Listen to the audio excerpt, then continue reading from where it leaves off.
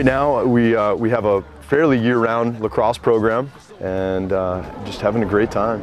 It's really unique to be able to be back at the same place where I had so much success, to speak with young people who might still be looking for their way, or who they really are, or what they're capable of, to say, hey, you've got skills.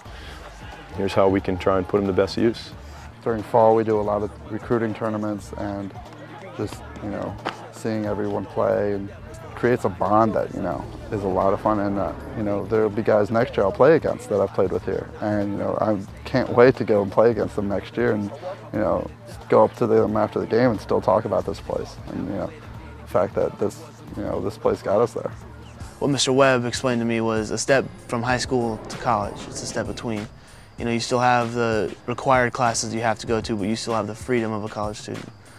So I really like that idea a lot. Academically, I had a 3.8, I think, through high school, and I had every extracurricular you could.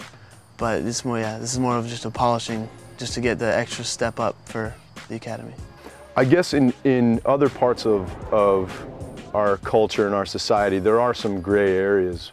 But with youth and with those older adolescents, there is a black and white, and I think youngsters push limits in order to find where the firm rules and where the firm expectations are. And so if we can be consistent, compassionately consistent with our rules, then I think the students can find those parameters.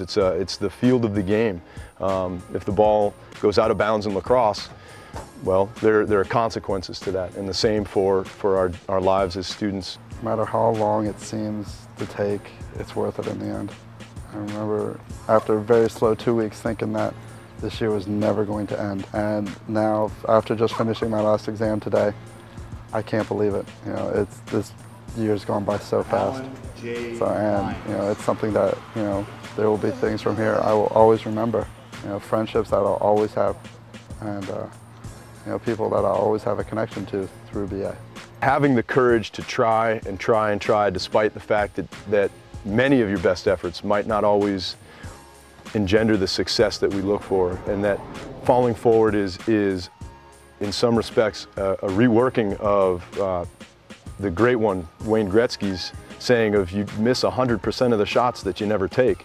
And so what we ask our students is to just keep shooting, to keep aiming for what their goals are, and we may miss the net here and there, and we may not quite accomplish, or at least score as many of the goals as we think, but to keep shooting, to keep trying and striving, and knowing that there are people here to help you with that attempt at success.